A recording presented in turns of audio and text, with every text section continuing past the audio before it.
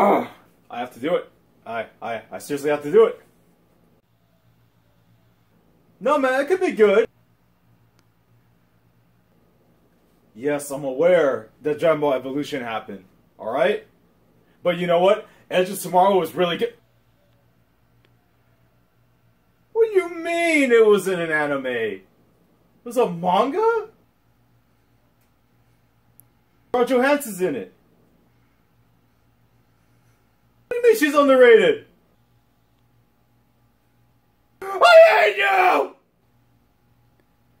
Welcome everyone to Sandro Goes Off, the only show on YouTube that can feature a guy talking to a stuffed, cosplaying alpaca.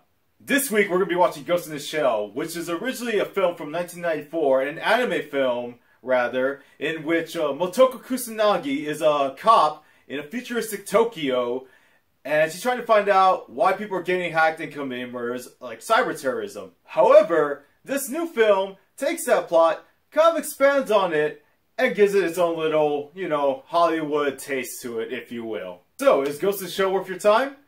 We'll find out. But before that, as always, I sat down and collected my thoughts before the viewing. So, without further ado, take it away. I remember me and Pete used to watch Dragon Ball and Dragon Ball Z like at 6 a.m. on our local Fox station. And that was like that was, as cliche as that sounds, that was just my first exposure to anime. There was 4 films that were like, not marketed towards kids, and they really weren't for kids. And those films were Akira, Ninja Scroll, Ghost in the Shell, and one, like I said 4.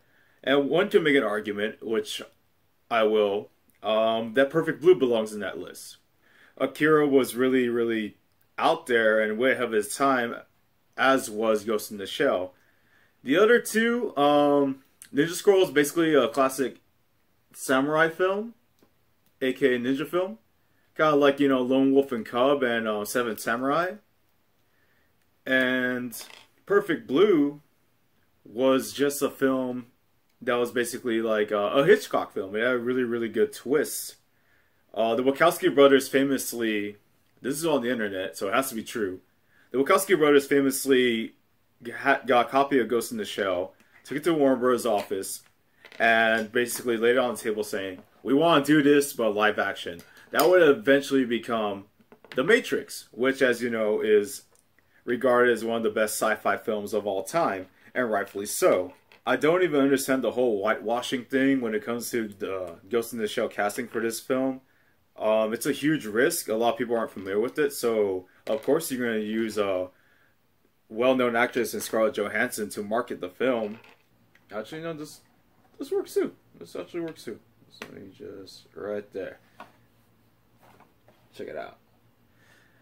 Nice! Did you seriously just say nice?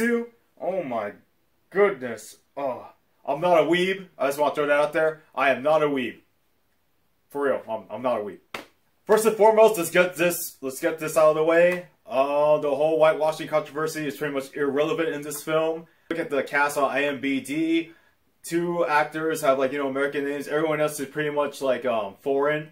So I don't know why they're all talking about whitewashing.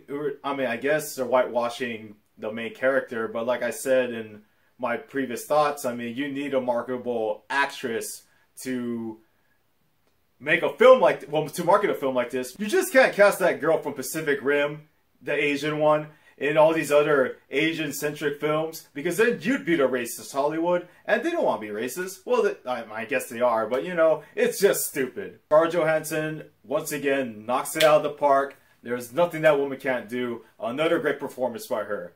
The guy that plays Bato, though, pretty good. Pretty good. I mean, Bato is basically, I don't want to say her sidekick, but basically like the second most, I guess the second most important character in the series, and guy nails it. Classic Bato. Everyone else, great too. I was mostly just interested in Togusa and the Chief. I was like, as long as they're Asian, I'm cool with it. And guess what? They were Asian, so I was giddy. Everyone else, I don't know their actors' names, but you know, they did a good job, except for the villains, but I'll get to that. Before I go any further, let me just explain the plot, without getting any spoilers, of course. This film centers around Scarlett Johansson's character, Motoko Kusanagi. She was in a horrible accident. She wakes up and they basically put her mind inside a shell without her consent. Now what a shell is basically is just a cyborg body. She's trying to adapt to her new life as basically this cyborg, essentially. But she questions whether she's even human or not. I mean, yes, her brain's in a cyborg, but, you know, she can't taste, she can't eat, she doesn't really need sleep. So, you know, what's really human? Nowadays, people are on their phones or on their computer. They use technology for everything. Hell, I'm using technology to make this film right now. Well, basically, what the film, the main story is like, well, the focal point, if you will. Technology is making us less human. And basically, that's what this film pretty much is. So, yes, she struggles to try to understand, like, what her new purpose in life is. Now, for the most part, yes, it is pretty faithful to the original film. The one thing they kind of took liberty, if you will, they kind of explored Motoko Kusanagi's previous life, in which she's trying to discover who she was prior to this, which I actually think is great because it gives more emphasis on her struggle to identify what or who she really is. She may seem like a very strong woman at the beginning of the film, but then she starts questioning who she can trust. Are her memories fake? You know, is her life real? Is it simulation? Actually, that sounds a lot like The Matrix. But now, it being faithful doesn't mean it's good by any means necessary. The original film kind of dragged, and this film, while better at explaining things and has a better place, you know, it still drags for a good chunk of the film. The antagonists were pretty bland, actually, in the film. One of them is the whole mysterious, shrouded in mystery type with a weird voice. It's just sort of cliche at this point when, you know, there's an antagonist like that who's trying to expose the real antagonist. That's right, ladies and gentlemen. The antagonist isn't the real antagonist. He's not trying to expose the real antagonist in a giant, stupid, evil pyramid scheme. And that's why it's kind of stupid. I mean, like, if you see the film, you kind of will see what I mean. How it's kind of stupid that this is a villain. Basically, it's one of those, like, typical villains that's hiding in plain sight kind of deal. Which is, you know, again, cliche. Very Hollywood, very typical. The visuals in this film are nothing special. You've probably seen better visuals in the typical summer blockbuster. But like I said, it's a property that a lot of people aren't very familiar with. So, you know, they gotta cut the budget somewhere. And, you know, that very gorgeous aerial shot you see in the trailer with the whole city looking all, like, trippy and, like, advertised friendly with a stupid dog.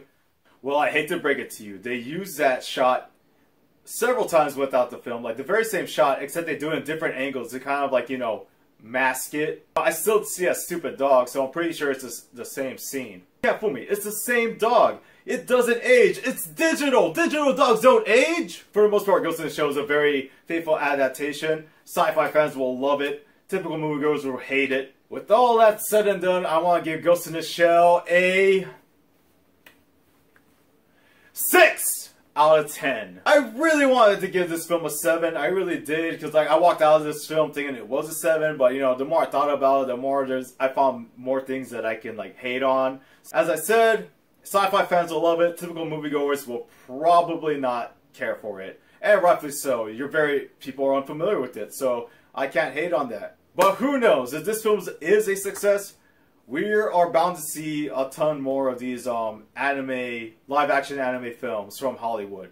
As I speak right now, New Line Cinema is making a Naruto live-action movie, so you better believe it, it's gonna suck ass. They're also trying to get Akira off the ground, finally. Last I heard, they're trying to get Jordan Peele to direct it. Hot off his success from Get Out. He probably won't do it. He's a smart man, he won't do it. He is a smart man, he won't do it. Straight up though, this film is better than Dragon Ball Evolution. And you know, at this point, I will take anything I can get. So, I enjoyed the film.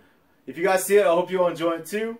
If not, tell me screw you. More live action films from Hollywood are coming. So, it could only get better from here, right guys? I mean, how could it get any worse than this? Really?